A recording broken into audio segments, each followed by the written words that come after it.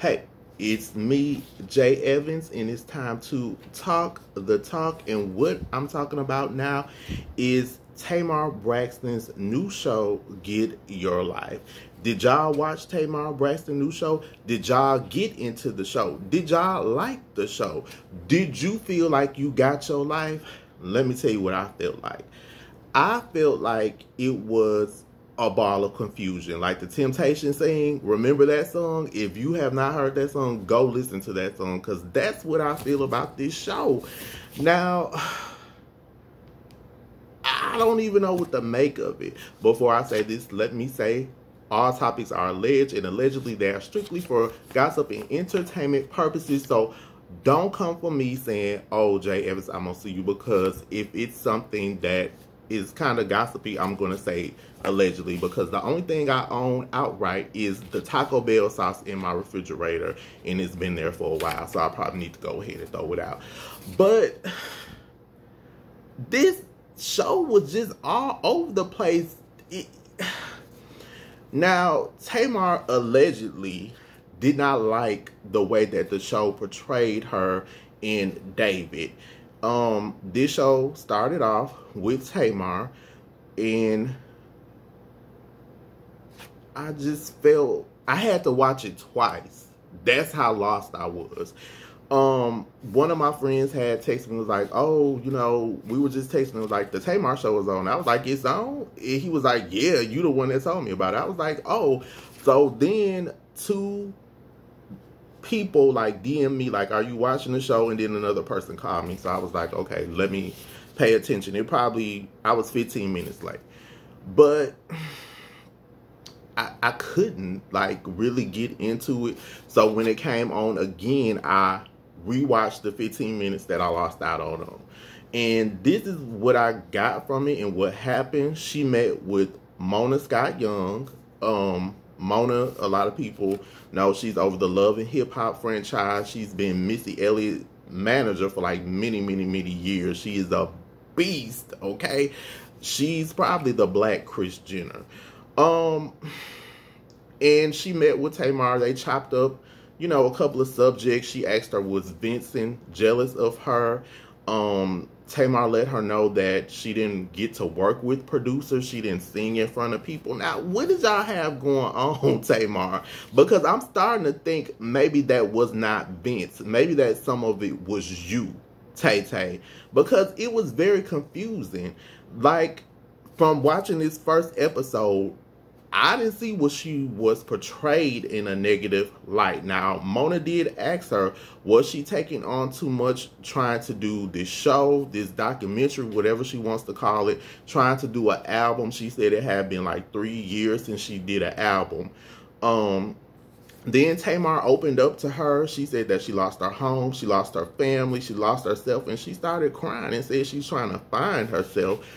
And the only thing I'm thinking is, if you are trying to find yourself and you're trying to pull yourself together, you don't need to be doing this show, okay? Like, you're going to end up, and allegedly she did, you know, commit suicide or attempt to, but you keep on the same path and you're going to end up like Mariah Carey after she made Glitter and it flopped at the box office. You're going to end up like that, Tay-Tay. So you might need to step away from the limelight. But, you know, maybe she did this to get out of her contract. That's what a lot of people are saying with WeTV. Now, then the show rolled over to them being at David's house, because at that point they were still together. She was staying with him. They had Taco Tuesday and brought in the crew that was shooting and treated them to tacos. Then Tamar went on to say that David had been an amazing boyfriend.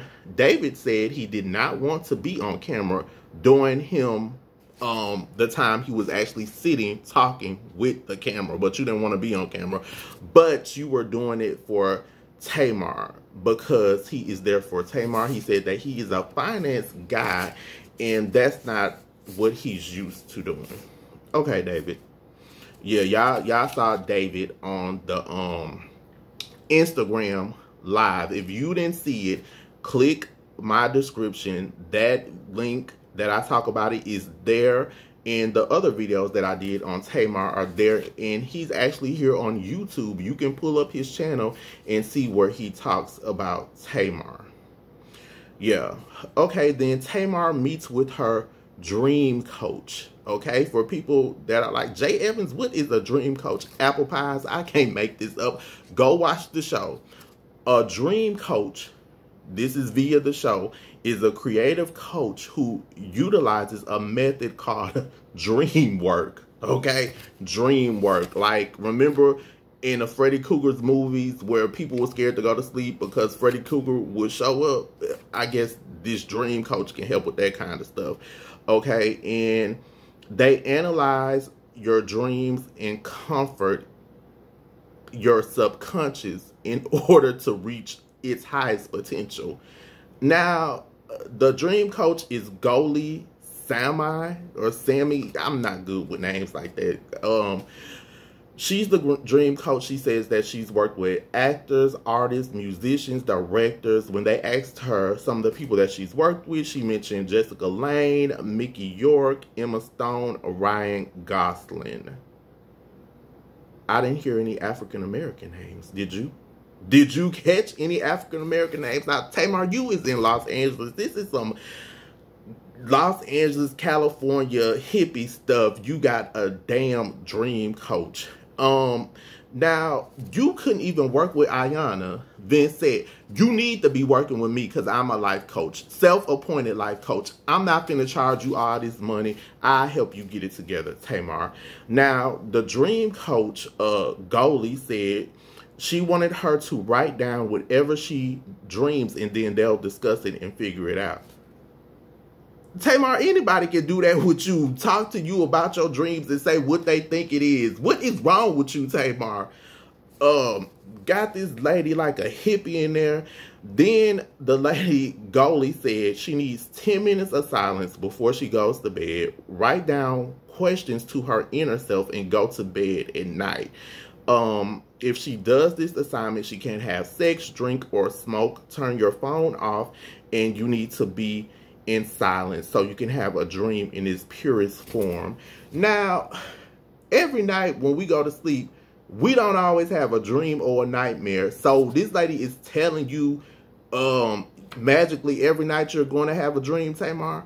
Now, maybe if you eat 5 or 6 pieces of fried chicken and you thinking about some stuff, maybe you will have a dream. But I thought that this was some bull.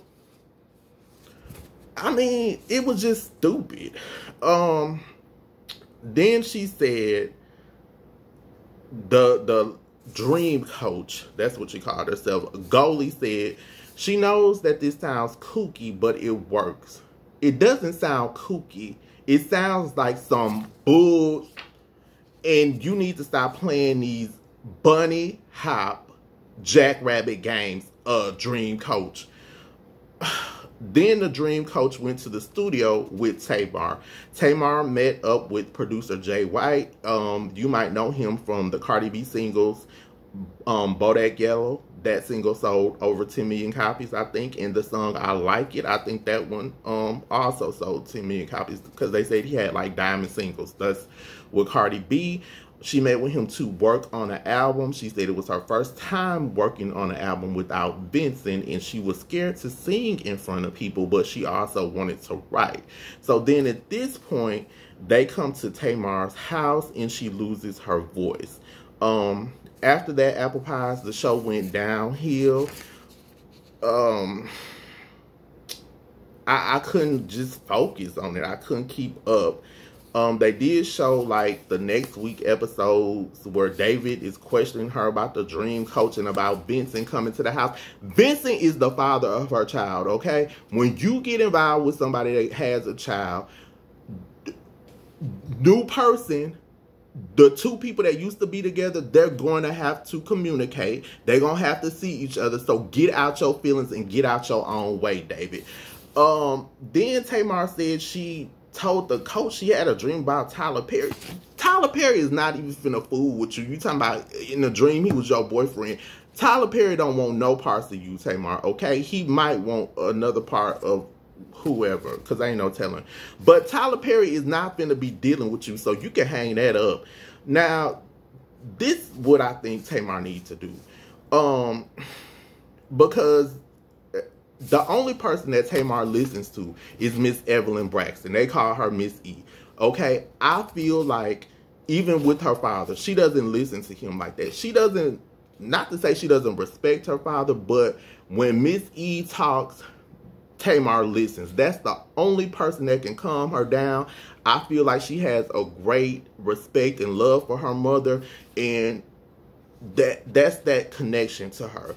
That's one of her lights in her life is her mother. The other one is her son, Logan. Now, when I watched the scenes where Logan came in, Tamar was a whole different person. It's like her whole world lit up. Those are your two lights, Tamar. I think you need to, since David allegedly put you out this house, go stay with Miss E. It's okay if you got to stay with Miss E.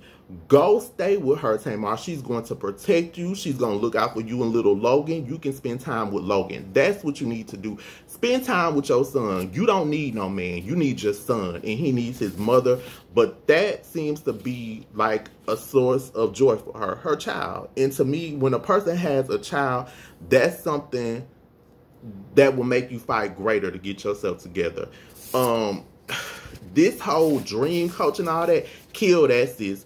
Fly me in, give me $3,000, and I'll help you with Miss E. Because that's as a life coach, that's the prescription I write to you, to stay with Miss E for 6 to 9 months. Or maybe they need to do like Britney Spears, how they came in and got a conservatorship. Britney, they ain't let her go from that conservatorship. It's been over 10 years. I ain't even think they last that long.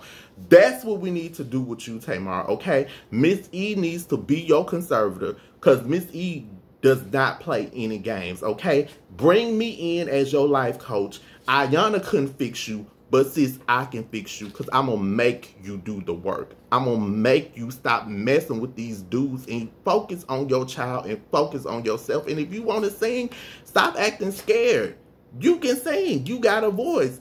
Sit in there with the producers and sing. But maybe you don't need to sing. Like how when Whitney Houston came back and then, unfortunately, she lost her life. I felt like it was a lot of pressure for Whitney Houston to be this great, powerful singer and to have so many expectations. And maybe if she wouldn't have did another album, she would still be here. She wouldn't have that pressure. So maybe you don't even need to sing, Tamar. You need to be a great mom and find other things to focus on. Go to Miss Evelyn's house. Miss E, open up the door for Tamar. Send me my ticket, Tamar. I fly coach. Now, I'm not going to pay for it. If I'm going to be your life coach, fly me in, coach. Hand me my $3,000, not a check. Certified funds, please. And let's work on this healing. But this show, this first episode was a hot garbage can mess. Like, throw the whole show away. I didn't like it. It was just all over the place. It was a ball of confusion, like the Temptations say. So, I'm going to try to watch the next one. Now, she did do that hair show on VH1. That one lost me.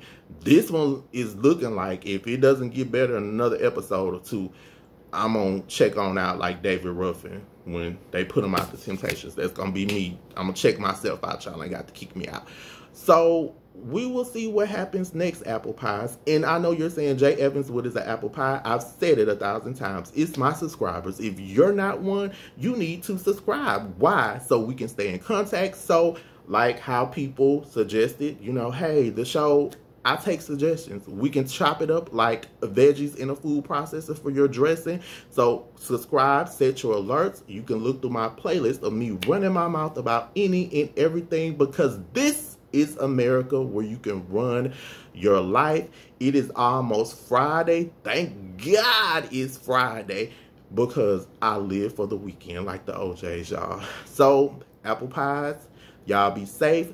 Click that description. You'll see other Tamar videos, and I guess we'll see if Tamar can do better next week. But I'm only giving this show 2 more shots, and after that, baby, they can go and put me out like I said, like I'm David Ruffin. All right, Apple Pies.